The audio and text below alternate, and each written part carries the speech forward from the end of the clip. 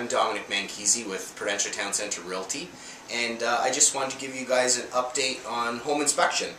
So one thing you guys should keep an eye on when doing your home inspection is, of course, your roofing.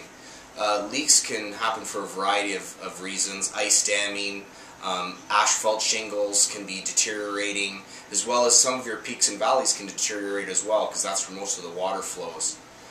The best way to check that out is through a visual inspection of the roof itself. A good home inspector will actually climb up on the roof, take a walk around, see if some of the shingle is deteriorating. They'll also climb into the attic area and make sure that the space is dry. Check it out with a flashlight and see if there's any moisture buildup. Another thing to watch is, of course, the dampness in the attic. If you have dampness in your attic, it could be from a variety of reasons.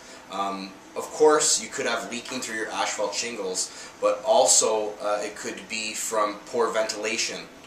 Sometimes the insulation covers up some of the roof vents, and then you can get dampness occurring, which could rot the wood inside your roof.